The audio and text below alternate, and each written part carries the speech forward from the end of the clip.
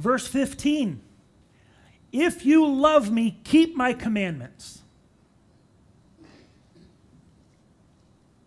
Love is to care for the other person more than you care for yourself.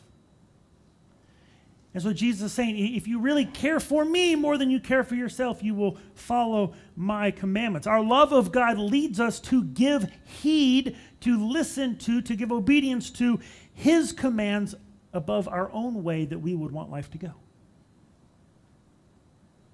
I've heard people say, well, that this is some kind of manipulation. Well, you know, if you really loved me, you'd do what I want. I've heard people describe it as an abusive relationship, you know, kind of a, looky here, you better do what I'm telling you, or else sort of, if you really love me, you'd just be obedient. You know, almost like an abusive husband kind of situation. I'm like, are you even paying attention to what is going on here? That is not it at all. What is being described here are results. It's a cause and effect. If you love me, the effect of the love is going to be that you will follow the commandments. That is a natural outworking of the love that you have, that you're going to say, Lord, I want your glory. I want your way. I want your purpose. And here is little old me, flawed, broken, with misunderstanding of everything. You know what? You're God. I'm just going to listen to you. All comes out of our love.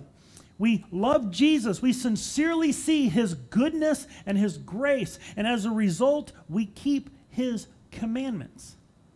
And because of our love for Christ in that relationship, it says that he will send us the Holy Spirit. You have to remember there's a flow to the thinking of a verse, of a passage. You always have to be very careful not to pull just one little phrase out and try to figure out what it's meaning outside of what is going on. There's a flow of thought that is going on here. He says, you will do greater works. Why will we do greater works? Because Christ will do whatever we ask in his name. Why is he going to do whatever we ask in his name? Because if we love him, we are following his commands.